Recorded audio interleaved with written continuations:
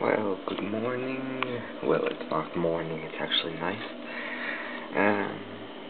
As you can see, it's a new flyback driver. It's a singing arc as well, but this time, it's a half bridge.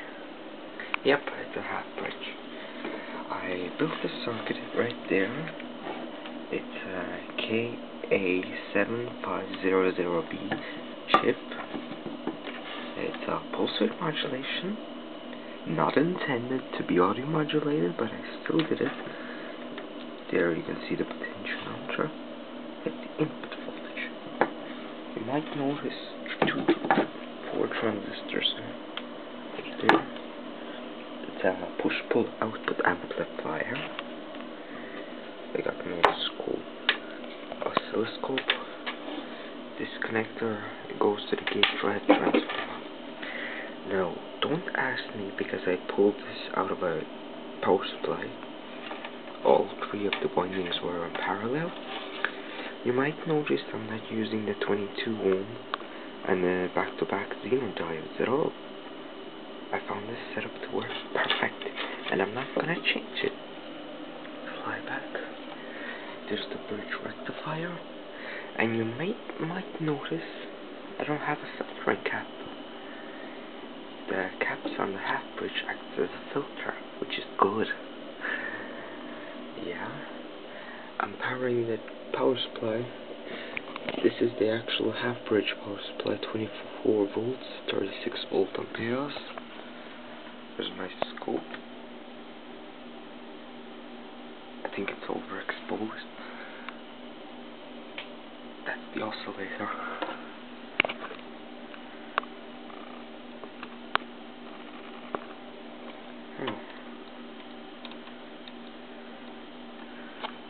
I might look overexposed, I think that's better. Well, guess what happens when I plug in the gate drive transformer? Yeah, that's the gate drive transformer. I built the connector. Almost like a square wave.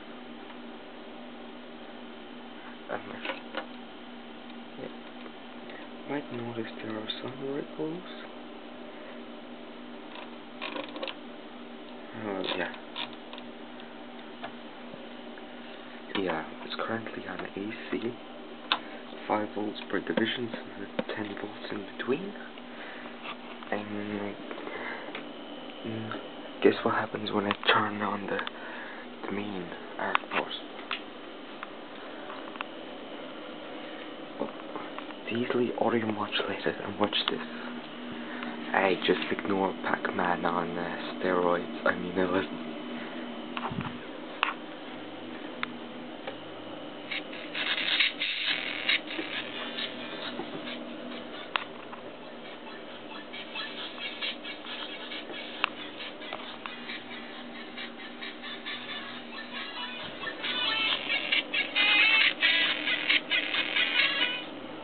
I'm not sure how this is gonna come out on video, but it sounds so clean.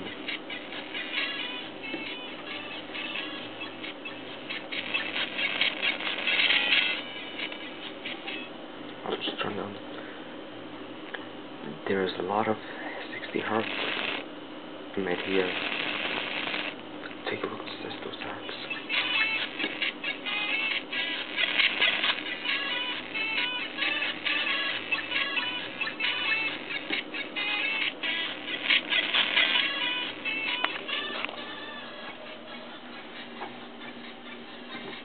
This is no audio.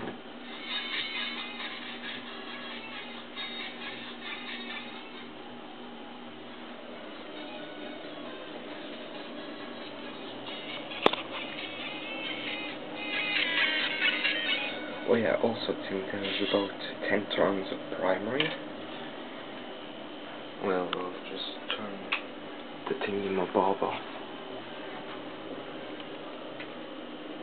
Well, the half bridge works perfect. It does get hot, but not like hot as a single transistor driver. Yeah. Well, I'll just show you the thingy in close up. It took me a while to get this thing built, but I'm very satisfied with it. Oh yeah, I found out this circuit actually runs on 200 kilohertz. 200 kilohertz. I did the scope frequency. It was 5 divisions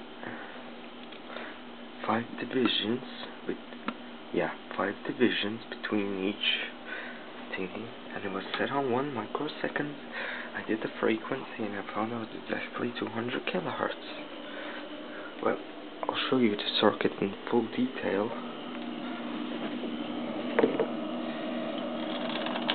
Hopefully I don't overexpose myself.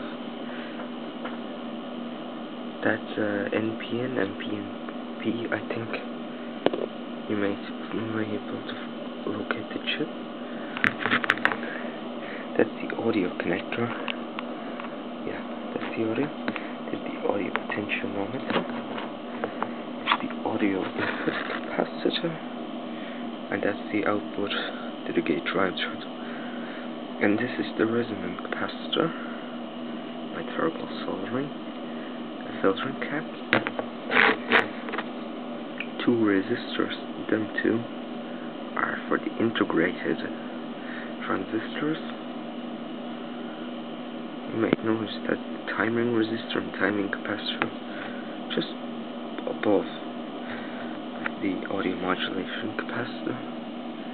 It's a 0.012,000 volts.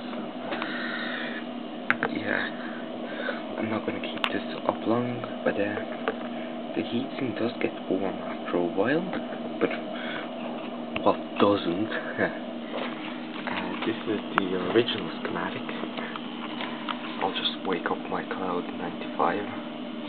Oh yeah, by the way, if you're wondering, I got Windows 95 and it's running. This is the final schematic. This is the schematic we started off. You can find this on Uzors, whatever you call him. You may have noticed the frequency. It's a 330 picofarad. I'm using a 200 picofarad capacitor. I eliminated the duty cycle. Well, I'll show you. And this is the schematic I chose. That's the audio input. You might notice I'm not using duty cycle or the frequency. I didn't need that. Plus, I couldn't get the chip working without duty cycle, so I shorted the pins 2 and 3 went to ground. That's how they worked. 300 picofarads were there for the maximum 110 kilohertz. I used one push-pull. Problem in this circuit. I eliminated those resistors. These resistors are so small, they overheat the chip very easily, especially on 16 volts. I did it this way. There's my resonant capacitor. There's the flyback. There's the transformer. And that's it. I used the 640 microfarad capacitors. Yeah, that's the entire circuit.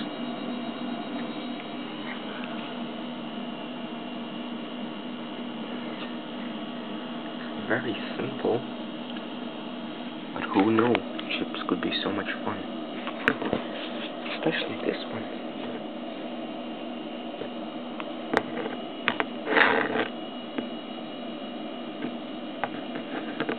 Well, I'll leave you with a, well, thank you for watching this video.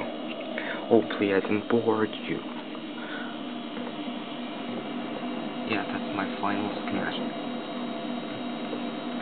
Move the pen out. Yeah, that's the internal transistors in there. Yeah, and they connected. The gate drive transformer. Don't ask me about the gate drive transformer because I pulled it out of a power supply and it worked, so I didn't modify it. And that's it. Hopefully I build a better one next time.